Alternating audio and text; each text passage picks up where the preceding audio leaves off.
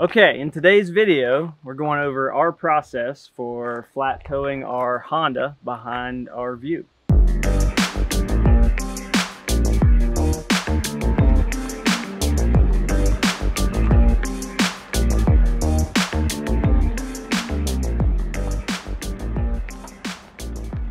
Yeah, so we do like a 1-2 punch. He's in charge of the RV and the actual hookup system. And I'm in charge of pulling up the Honda and getting our braking system all set up. So it requires a bit of communication, which has taken us about 2 years to lock in. But we finally got it. So we want to give you kind of a rundown of how we do it so you can skip that kind of whole 2-year learning process. So we'll show you what it looks like.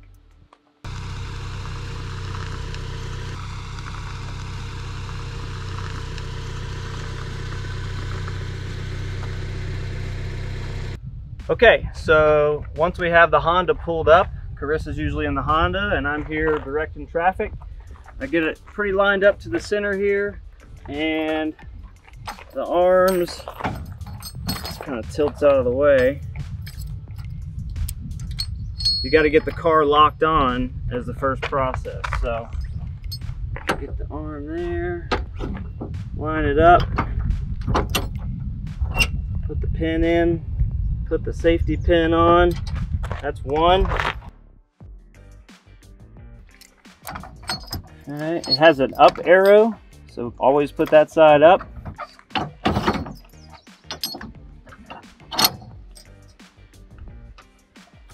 Okay, so now the car is attached to the Honda, but these arms are not locked. These levers need to be activated to lock it. So what I'm going to do is hop in the RV. We're going to get the Honda through the process of flat towing and get it put in neutral. I'll pull the RV forward and these arms will lock and engage the way they're supposed to be. Okay, so we've got a 2012 Honda CR-V. So check your manual before you do any of this because I think it's different for just about every car. But for our Honda CR-V, this is how it's all done.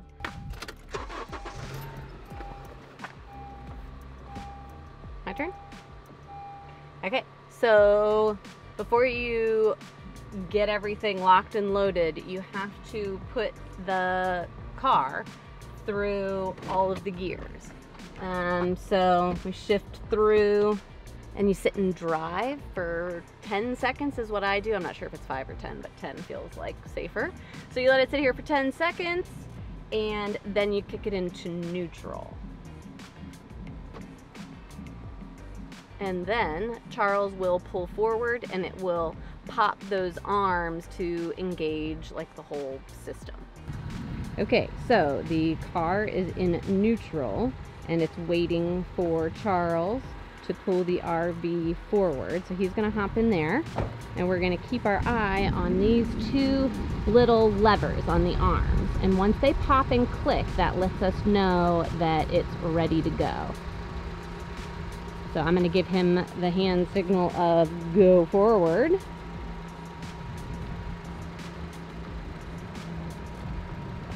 One popped. So then I'm going to tell him to stop. And what I'm going to do is I go back into the Honda. Because that left lever didn't pop, I turn the steering wheel towards that arm. That left arm. So I turn the steering wheel a little bit to the left. Come up, back up here to eyeball it. I'm going to tell him to go forward again. And then that one pops. And I'm going to tell him to stop and that we are good to go with an okay sign. So sometimes when we're hooking up, if we can find a slight incline and put the Honda behind the RV, it kind of almost automatically locks those bracket arms in place without having to pull the RV forward. So you don't want any extreme hills because you don't want to be rolling away, but just a slight incline makes it really easy to get those locked in. Okay, so now that the Honda is locked onto the RV, I keep a little bag of all the safety gear. We have cables to keep it from detaching. I have one black one, another black one with the pull pin for the emergency brake, and our running lights and brake lights and turn signals. So for my process, I like to do them in order. I'll do black first and then colors. So you're clipping it to one side here, crossing it under the bars to the opposite side. Then I'll clip a color. I'll clip pink first and cross the black cable to the other side. And now I'm working on top of the BlueOx. I'll take this pink color and attach it to the pull pin on the emergency brake. Okay, so this is the electrical cord, and there is a certain way to put it on. You got a 7-pin here. There's a little tab that will catch the flap that you flip up. It'll grab that. So tab up on the 7-pin, and it's the same thing on the 4-pin. There's a tab here that when the door opens, you pop it in and it grabs. All right, so while Charles is up there doing his thing, I'm back here getting our BlueOx Patriot 3 set up. It's just the emergency brake for the car in case something crazy happens. And I start by plugging this bit into the cigarette lighter to give it power. And then we have a cord that is wired in somewhere. I'm sure Charles might be able to tell you more about that I then plug in here to the breakaway outlet. The claw here attaches to the actual brake pedal. There's a little button on the top that releases it so that it squeezes onto the pedal, and then you just push up to open it again and it locks into that position to make it easy to get on. We added this little sticker for up so that you don't get confused and put it on upside down, because it doesn't work as well that way. So you're in neutral.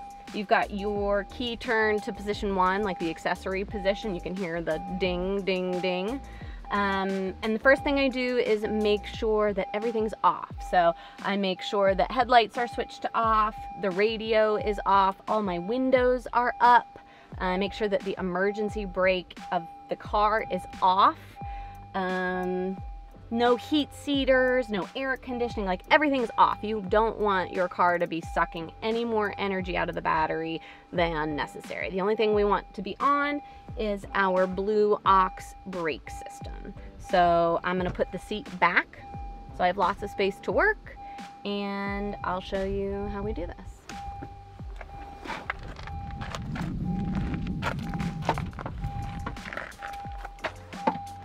All right. So the first thing we're gonna do is we're just gonna get this handy dandy little machine set here, and we keep our cord wrapped up nice-ish. And the first thing we're gonna do is we're gonna plug it into the cigarette lighter in the car.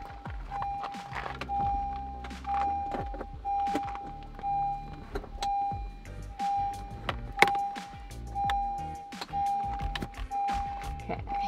Once that's plugged into the cigarette lighter, we're gonna take this breakaway auxiliary plug it in, and then we take the claw here and attach it to the actual brake pedal, and then push the button on top so that it unlocks and squeezes that really nice. We've got a nice little sticker on there to remind us which way is up, and make sure that's good.